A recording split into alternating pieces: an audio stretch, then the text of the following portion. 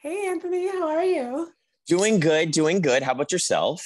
I'm doing very well. So I think I speak on behalf of a lot of Love Victor fans and saying thank you for Felix. Thank you for making him such an easy character to love and understand and cherish. And he's a good guy. And I think everyone really appreciates that. Stop it. Thank you. Thank you. I appreciate it. Thank you. So do you remember your first day of filming? I know you and Michael had like a foot race across the Paramount lot. Oh, Do you remember yeah. meeting everyone? Yes. Oh man. Yeah, I do. I met people at like different times, but yeah, I remember when we all were together for the first table read and everyone was so goddamn nervous. Everyone was terrified. I remember meeting everyone. Everyone was lovely. Um, what was my first scene? Oh, you guys didn't even see this one. Or my first scene was I like brought in like a lemon cake or something, and it was supposed to be like my introduction, and they rewrote it and we did it again, and it the second time was out on the steps. But technically, my first scene has never been shown, and yeah. But yeah, that was like the first time I actually got to act with everybody and do the zany thing for the first time. Yeah, yeah. Mm. And now, do you remember your last day of filming? Yes, it was like 3 months ago, 4 months ago.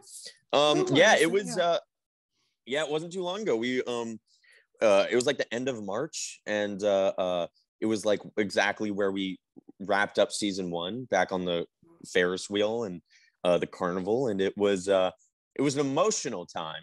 After like 3 years, and we're back where we kind of started. So it was emotional, but in a heartwarming and loving sort of way. Yeah, and Michael gave a very sweet speech too. He did. He gave an amazing speech. No, I don't think anyone could have said it better. He killed that. So did you get to keep anything from set? Oh yeah. I got the Brasstown Coffee exit sign. Yes. Which I got a teapot that was in Brasstown Coffee, and so many clothes. If I'm ever wearing anything nice, it's probably from set. So they gave me a bunch of stuff, and so I have like a lot of Felix's jackets. I actually have the jacket that's on the billboard for season 3. Like I have that, yeah. So I'm waiting for things to die down, but eventually I'll wear it once, like it's not as affiliated. But I have that jacket. It's a dope jacket. And you talked about your trailer on set. You didn't really want to decorate it all, but you said George decorated his trailer. And he decked his out. I want to know what was in George's trailer. Sorry, George. Gosh, I remember a rug. I remember like it was very like. He's gonna hate me saying this, but it's very like hippie, It was very like like I'm sure there was like a record player and like speakers, and like it was very like feng shui kind of vibe. I remember that, yeah, and I was true to form and never put anything. The only thing that was in my trailer was just boxes of stuff, and so which was a hassle to move out. And I was correct. I felt bad for George because that must have been a moving process. But He had a bunch of shit in this stuff. So what did you keep in your boxes? I'm going all. It was just stuff like people gave me, and like over time, because like you work a long day and you're like, I don't want to carry these boxes back to the car, and so you just kind of leave it there, and then 3 years go by, and all of a sudden you're like, wait a second, what am I supposed to do with all this? And then I had to like carry it all at once, walking through the hotel lobby, just like with like a shit ton of stuff. But that was a minute. I love it. So how did you feel about Felix's arc this season? Were you happy with how things ended? Oh yeah, I loved it. Yeah, it was I thought it was the perfect way to end him. And like him finding the thing that he really always wanted was like that family dynamic, and him like getting accepted back. And I know some people were disappointed that Pilar and Felix didn't end up together, but I actually thought, the relationship, the friendships that he gained, I think are way more important than any romantic relationship. So the fact that he got to reconnect things with Pilar, understand where he was with Lake, and also be able to come back into the Salazar family, I thought was a perfect way to go for him. Yeah. Did you get a copy of that picture? What picture? The family picture that you got pulled into the Salazar family picture. Oh, no. I have no idea where that is. Yeah. I don't even know if it was a real photo. I think it was just like a flash or something. Right. I have no idea. But yeah, no, I don't have a copy of that. Okay, had to ask. So what was it like working with Isabella? Oh, wonderful. I love Bella. She's obviously a fabulous actress, as you know. Yeah. And just super fun to play with. Like our characters were really interesting. And so like as our story progressed, it just was always a blast and so much fun to film. So yeah, it was always so much fun. Yeah. And I loved your don't say lovers BB Wood impression. I don't know if that was improvised, but it was amazing. I don't remember. I do remember being like, how do I do this like the most insulting way possible? I'm joking. No, she I can't do a BB impression. And so my infliction was automatically just to go as high as possible. I should have gone higher. I should have taken it the next step. But yeah, that was a fun scene. That was really great. Yeah, so tell me about working with her. I loved your dynamic. Yeah, she's obviously just killer in every way. And another just amazing actress. And so playing with her as well and just like being present in those moments were always fun. And, we kind of, that was kind of like the first relationship Felix had. And so to be able to grow with that character over time and trying to figure out the dynamic between Lake and Lucy and how Felix was feeling about it was like a really cool storyline to play and to finish it off. Yeah. I love that they got closure twice in this season, but it felt right for this characters. Mm-hmm. Yeah, definitely. I think where everyone landed was correct for sure. Yeah, definitely. And then I loved Felix's dynamic with his mom, that you got to be a kid and she got to be your mother, and it changed, and you could see them both growing as people this season, which is lovely. And Betsy is just delightful. So awful. Like amazing. Incredible. Incredible. Oh, just awful. Oh, I hate her. No. Betsy's like seriously one of my favorite actresses. She's incredible. And so being able to work with her and was just a dream come true. And she just made me a better actor in every scene I was in. So yeah. She, and I mean, that whole, like Felix finally being able to be a kid again and like figuring out that dynamic was just so much fun to play. Yeah. So what were some of your favorite Felix moments? Probably the Ma stuff, pretty much everything. Like, I mean, for season 3, it was really like, the end scene. I really like doing that monologue with Pilar at the very end, right before we go to the photos. That was a lot of fun. But like, definitely the coming out scene in season 1, the dealing with the mom situation in season 2 and how Felix, was trying to cope with everything. And with season 3, really just like kind of everything. I really enjoyed Felix's storyline. And you must have gotten so much feedback, so many comments online. I can't even imagine. So tell me about some of that. Yeah, it's I'm still like, it's an interesting thing. You're especially like anyone who's watching who's a child actor will completely understand it. You don't really get a lot of support at the start. So when you all of a sudden like have a ton of it, it's a weird feeling. And I'm not sure when like that becomes a normal thing in your life, but it's weird to be constantly just like I like what you do. It's a very strange thing. And so it's especially this season for like just a lot of people. And so thank you to everyone for the support. It's been incredible, amazing. But yeah, a lot of people really seem to enjoy the show as a whole. And so I can't be more thankful. Yeah. Do you get fan art? I do. Yeah. That's a weird one. That's a weird one. I sometimes I see it, and it's that is when someone like looks at you and is like, I'll draw that. That's just an odd thing. But yeah, a lot of Felix fan art. And that's always I love that stuff. That's a blast to see. Yeah. And everyone loves the Victor and Felix friendship, the Felix, as you say on the Yes. show on their friendiversary. So tell me about Yes, some of your favorite memories of working with Michael. Every day, man. That guy is amazing. I love him to death. And yeah, I mean, we just always never failed to make each other laugh. So like every time I was on set with him, it was just a joy. And yeah, I really hope to work with him again in the future at some point, doing something else. He's incredible. And yeah, I made a friend for life. So I'm very thankful for it. Yeah. Nico Greetham, we spoke to him recently, and he said he was listening to Michael's music because he just connected with him. Yeah. Nico's incredible. Didn't he kill it this season? He was great. Yes. Yeah. He's jacked. He is jacked. like oh my gosh. Have you seen him dance? In the prom. Oh yeah. No, he's so goddamn talented. Same with Josh. I believe he played Connor, and his singing voice is incredible as well. Yeah, we had a lot of talented people. Yeah. Were you happy with who Victor ended up with? Yes, I am. I mean, I could have gone either way. I think both of them are great for different reasons.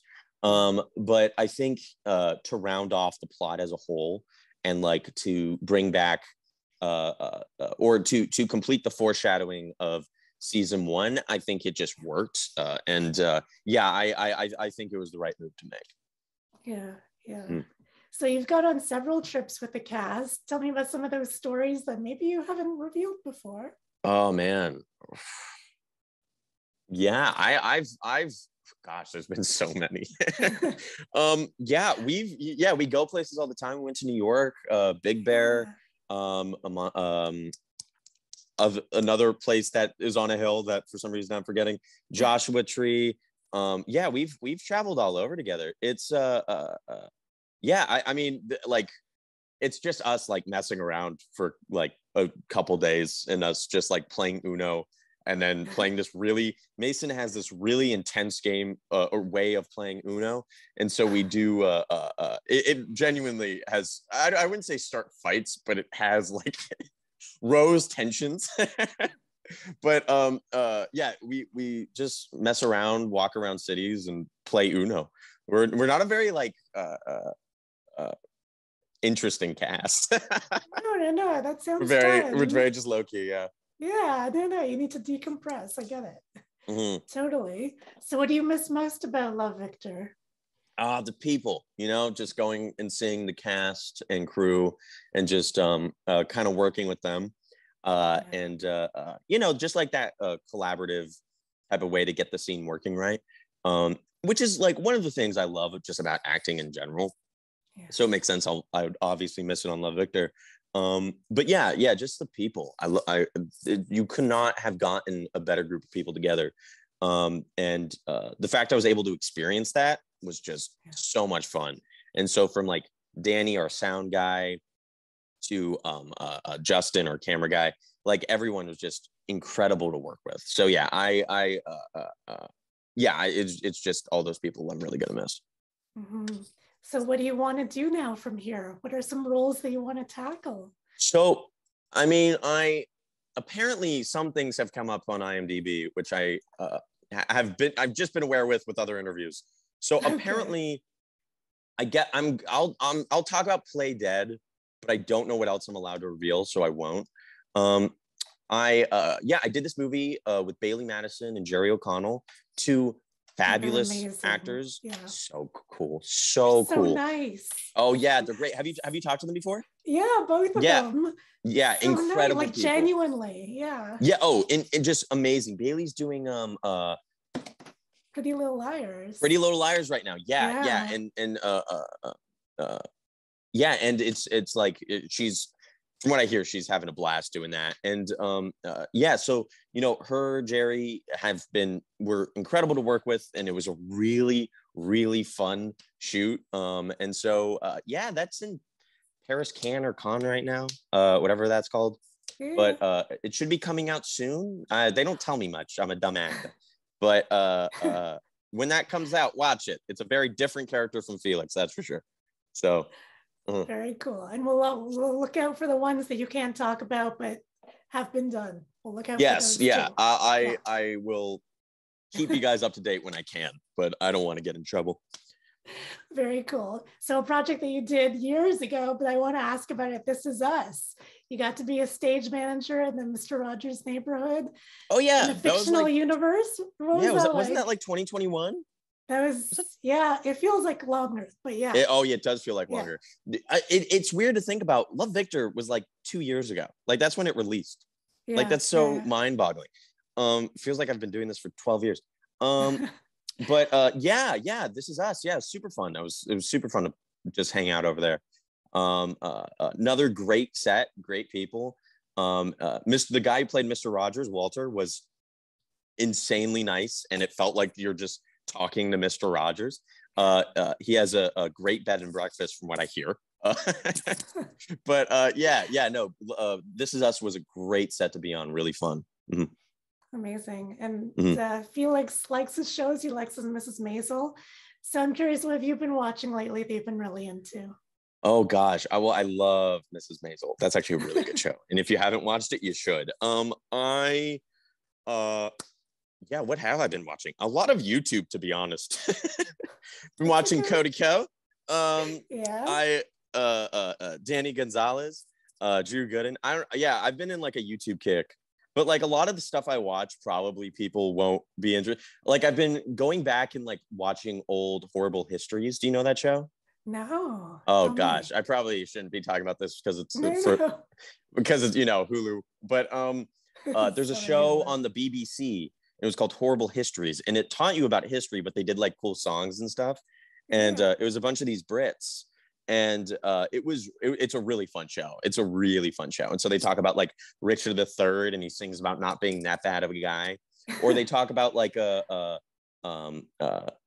like back in, I want to say like the 1400s, there was this king, and he basically needed to confirm his legitimacy of the crown. And so he asked the Pope if he could basically crown him king. And the Pope was like, sure, man, yeah, no problem. But then that gave the Pope the power. And so they it was like this huge conflict. And it's actually the reason, do you know Dante's Inferno? Yeah.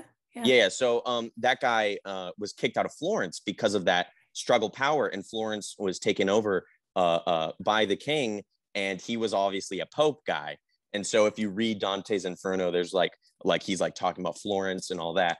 But they just talk about history and stuff. So I've been like going back and watching those, and those are a lot of fun. Yeah, that sounds fascinating. And we have a little guest star. Does Can it? see your dog? I want to see Willow. Dog. Willow, come here. Come here. No? Okay. I'm going to force you. Oh. There. All right. This is Willow.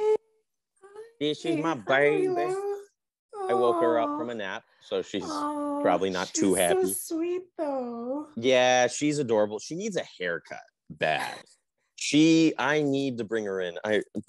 She's a little baby. She's a little grandma. I like to think she talks like this, you know. She's like, the life I've seen. That's my voice for her. You don't know what I've gone through, Anthony. You know? Oh, hi, baby. Yeah, but that's weird. Yeah, she's something. She's a troublemaker. She's too smart for her own good. She's had enough of this interview. Yeah, she has.